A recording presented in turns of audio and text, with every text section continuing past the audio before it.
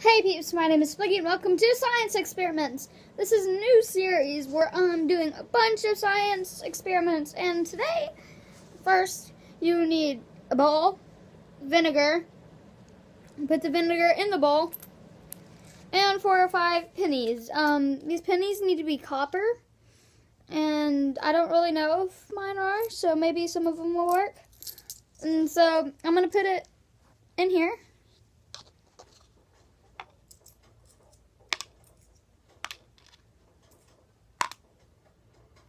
Like that.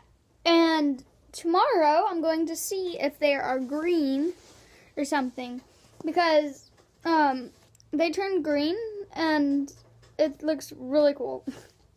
The Statue of Liberty is green, and like something about the seesaw got mixed in with it, and it used to be brown and copper and stuff.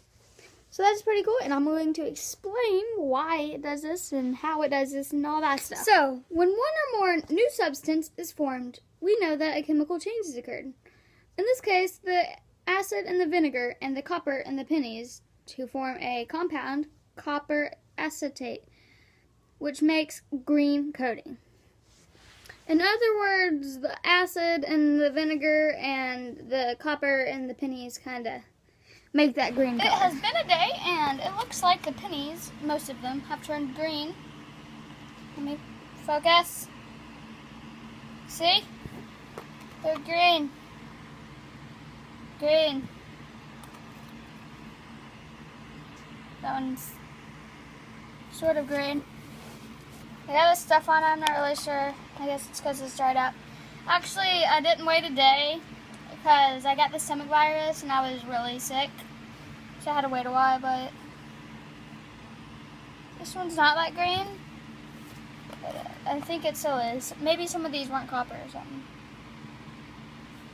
So yeah, thank you guys so much for watching. I hope you guys learned, and you guys can do it at home, just with the parents' help, of course. And thank you guys so much for watching, and I'll see you guys all later.